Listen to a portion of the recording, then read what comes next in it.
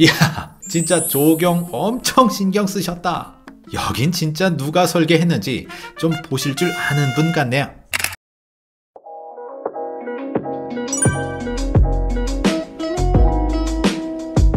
오늘 보실 마을, 일단 생김새부터 참 독특합니다. 길쭉한 게 무슨 소세지나 허리띠 같죠? 요런 게 2개, 그러니까 총 2단지인데요. 서로 보는 맛이 살짝 다르니까요. 재밌게 시청 바랍니다. 지금 화면 왼쪽이 쭉 전원마을. 근데 이거 어디로 들어가야 되나? 진입로가 없나요? 에이, 어딘가 있겠죠. 일단 계속 가보겠습니다. 아하, 그냥 넘어가 버렸네. 지나쳤어요. 아, 괜찮아요. 하나 더 있으니까. 먼저 거기서부터 들렀다 올까요? 요 사거리를 건너서 저쪽으로 조금만 가면 되는데, 아하, 이쪽엔 공사를 크게 하네요. 한방병원. 마을 인근의 신축병원이라 벌써 시작부터가 남다릅니다. 드디어 찾아낸 입구. 바로 꺾자마자 신축 현장도 보이는데요. 안쪽도 뭔가 활기찬 분위기. 뭐 가다 보면 바로 답 나오겠죠. 지도 모양 그대로 길게 쭉 늘어선 집들. 연식 좀 있는 올드보이부터 최신식 영보이까지 아주 다양하게 섞여 있습니다. 여기서 길이 양쪽으로 갈라지고요. 조금 더 단지가 넓게 형성되네요. 요 펜스는 소음 방지용인데요. 저런 부분에서 동네 연식을 체크할 수 있겠습니다. 글쎄요, 세월이 좀 느껴지죠? 이참에 깔끔하게 청소를 하거나 더 예쁜 제품으로 바꾸면 어떨까 싶네요. 자, 이쪽에는 진입로가 하나 보이네요. 그 바로 옆은 5, 6차선의 대도로. 마을에서 느끼는 소음 정도는 어떨까요? 조금 이따 걸어가면서 한번 살펴보죠. 오! 중간에는 예쁜 유치원도 하나 들어와 있네요. 동네 엄마들이 요런 스타일 참 좋아하시죠? 인기 많겠습니다. 여기서 다시 길이 좁아지는군요. 가끔 보이는 빈 땅들, 곳곳엔 저렇게 현수막들이 걸려 있습니다. 요 동네 땅을 찾는 분들이 많다는 그런 뜻인데요. 무슨 이유에선지 땅 주인들이 쉽게 물건을 내놓지는 않는 듯하죠. 이쪽 단지는 여기까지가 끝. 이제 돌아서 뒷길로 한번 가보죠. 와, 여기는 꽃동산인가요? 뒤로 붙은 언덕 조경이 너무 예쁘네요. 근데 이따 보실 다음 블록은 더 예뻐. 역시 늘상 보이는 마을 중간 공원. 여긴 아까 그 유치원 반대편입니다. 아하, 저 뒷산 쪽으로 아담한 산책길 하나 있으면 딱 좋겠는데요. 이따가 한번 찾아보겠습니다. 확실히 남향이라 볕이 참 좋죠. 뒷산을 등진 아늑한 자리에 허리띠처럼 길게 뻗은 단독 택지들. 여긴 진짜 누가 설계했는지 단독 입지 좀 보실 줄 아는 분 같네요. 이번엔 다른 블록으로 이동해 볼까요? 아까 처음에 입구 못 찾고 그냥 지나온 바로 거기. 가려면 처음부터 큰 길로 한번 나갔다가 들어가야 합니다. 여기도 참 이쁘죠? 이쪽은 시작부터 바로 공원. 저 뒷산 조경까지 이어져서 훨씬 더 넓어 보입니다.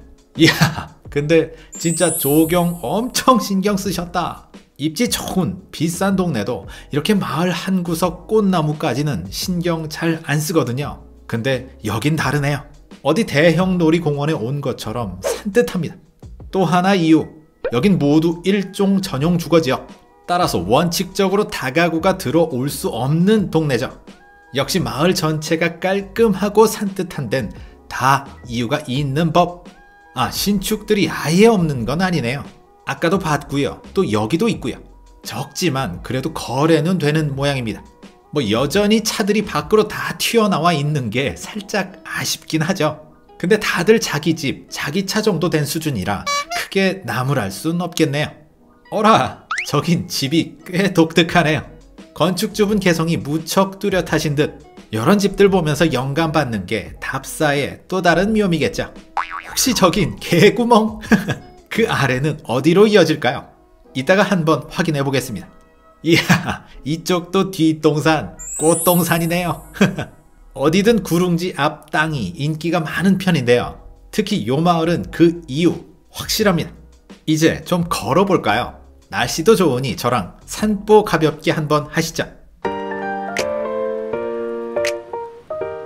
전반적으로 동네 조경 신경을 엄청 썼습니다. 지금도 굉장히 예쁘죠?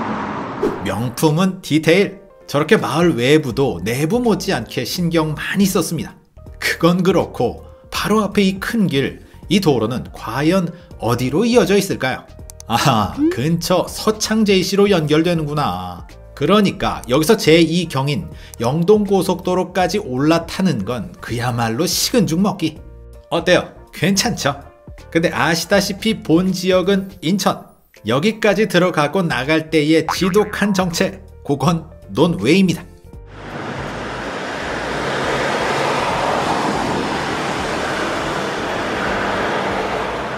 때는 월요일 오전 11시 24분.